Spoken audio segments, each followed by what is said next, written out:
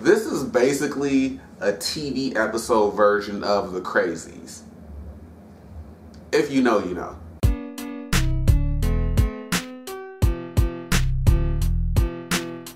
What's up, guys? This is Courtney, one half of Deconstruction here, and I'm bringing you my review for Twilight Zone episode 7 entitled Not All Men. This episode stars Taissa Farmiga from American Horror Story, Rhea Seehorn, who I'm gonna know mostly from Franklin and Bash, but she's been in some other stuff as well. Percy Hines White, Ike Barinholtz, Luke Kirby. That's the main cast of people that have the most screen time in the episode. This episode is about a virus or some type of plague that only affects the men in this town and causes them to have violent outbursts. Now, from the previous episode, of course, as I stated before, they have a preview for the next episode at the end of each episode. And seeing the preview for this episode, I was like, okay, it's titled Not All Men. The preview showing Luke Kirby and Taissa Farmiga characters having like a date. Luke gets a little bit more grabby.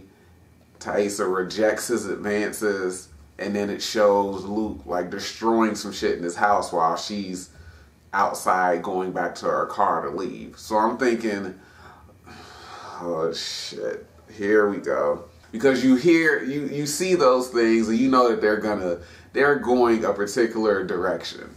Now with this episode, they kind of go in that direction, but the ending more so made me have more questions about what the meaning behind this episode was supposed to be, more than anything else in the episode. So Taissa Farmiga, I think, is a reporter or something like that, and she ends up works with Luke Kirby. There's a meteor shower. There's a meteorite that lands close by his house because he asked her out, and she reluctantly said yes. He picks it up. The water that it landed in is like red. He picks it up and it changes his mood. So they go back to his place after, picking it up. They have like a little moment. They're making out. He gets a little too grabby, like I said. And she says, no, I need to go. And so he kind of has a small little outburst. But then he said, you know what? I'm sorry. You're right. As she leaves, he starts destroying shit. Then, so the plot actually picks up really, really quickly. This happens in maybe the first 10 minutes of the episode. So after that, she goes home.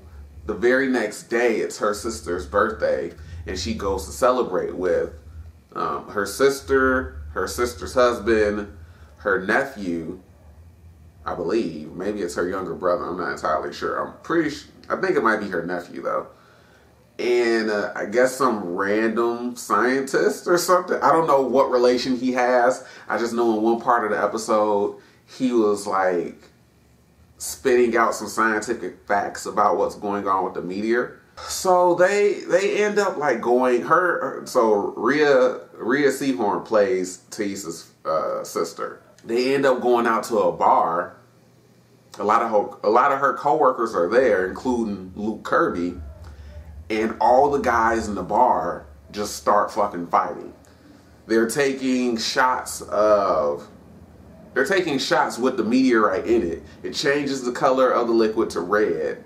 And, everybody's shooting them. And all the dudes just start fighting.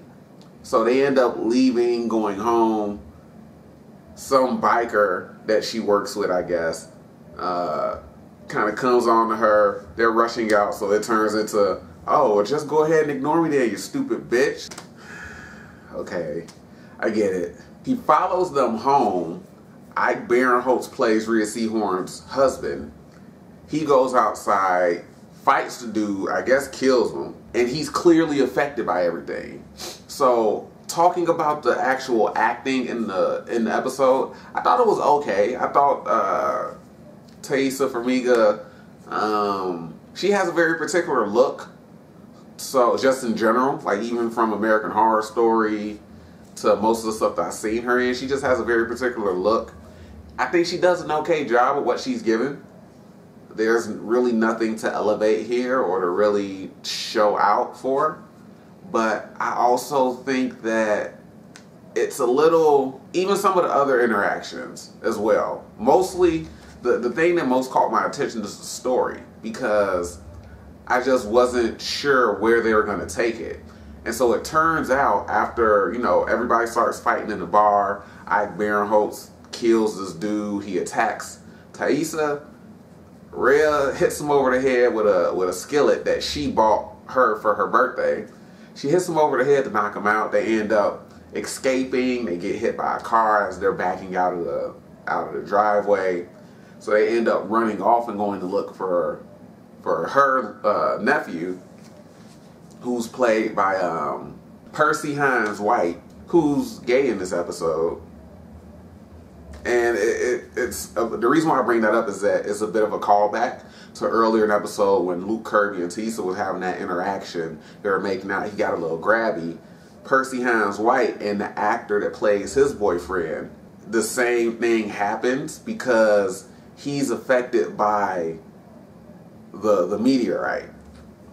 So they end up finding him. They end up having to escape from Luke Kirby again. They knock him out. He's gonna drown because they end up pushing him into the lake or whatever, and this rock that he was holding ends up like dragging him down. So I don't know if he was dead after he got hit in the head by the rock on the chain, but he's definitely gonna drown. So they end up being rescued and taken to this medical center. I don't really want to say facility because it's similar to medical tents or something like that. And this was where we found out that, you know, they were taking blood tests and everything like that. They take Percy's blood test. I'm forgetting the characters' actual names. That's why I've been calling them by the actors' real names, by the way. They're taking his blood, and there was a moment when Luke started to attack Thaisa that he started to turn, and he stopped himself from turning into this, you know, rage monster. That's what we're gonna call it. And it turns out that his blood is clean. So everybody's thinking that it's some type of virus or parasite, but then he pulls out a meteorite that was in his back pocket. And he says, I've had this on me basically the whole night. It's not the meteorite. This is like a placebo. This doesn't cause the effects that we've been seeing. And she says, well, you didn't let it control you. I saw that you stopped yourself from turning. And he says, I made that choice. I didn't want to. So the meteorites are a placebo for the actions of how all the guys have been acting. So I might be trying to look too deep into this, but then again, I don't really know how else to look into it because this is the way that they presented it. So what's causing the guys to just not give a fuck about anything, not give a fuck about just basic human decency in no regards to lead them to do all this shit? They're fighting people, they're more aggressive, they're, you know, doing a whole bunch of bad shit, and it's only affecting the guys. So with the title being Not All Men and all this extra shit is happening, what's the meaning that they're trying to, what's the metaphor that they're trying to use here? Because I'm not really, the way that they presented it, I'm not really getting it. And again, like I said before, I'm going to have to go back and look for different explanations for some of these episodes. But for me, the reason, and for whoever's watching this, you might automatically be able to make a connection, right?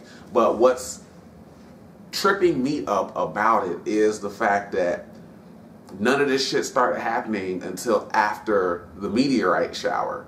And these meteorites started landing and people started interacting with them. People started drinking the water from the meteorite. I mean, hell, the meteorite contaminated like a water supply. Like when Luke Kirby's character gets pushed into the lake, we see a shot from in the lake and him falling into the water. The water is red. That's the color that the meteorite changes liquid to, red. So none of this shit the guys didn't start being super aggressive and whatever until after this happened. So if this is supposed to be some metaphor about not all men are going to embrace being shitty people, then why did none of this shit start happening until after the meteorites hit and people started interacting with them? If the meteorites really weren't the cause of it. Because legitimately, even if it's supposed to be a placebo, so you mean to tell me that these guys are getting like these super veiny faces, their eyes are turning bloodshot red, and it's not the meteorite? Then what the fuck is it? So that's my question that I have about the episode. Again, it wasn't an overall bad episode. I think it probably goes into the rank of one of the better episodes, but just because of kind of their explanation or their execution of the subject matter, I'm just a little confused on the metaphor that they're trying to use. Simply because what I see on screen doesn't really fit the type of subtle explanation that they've presented. But if the meteorite isn't causing the rage, then what is? You get what I'm saying? So hopefully this makes sense to whoever sees this. But that's my review of Not All Men, episode 7 of the Twilight Zone. Check out my other reviews for the other episodes. And yeah, guys, as always, I appreciate the support, whether it's 1, 5, 10, or 100 views. And I'll be catching up with you guys later.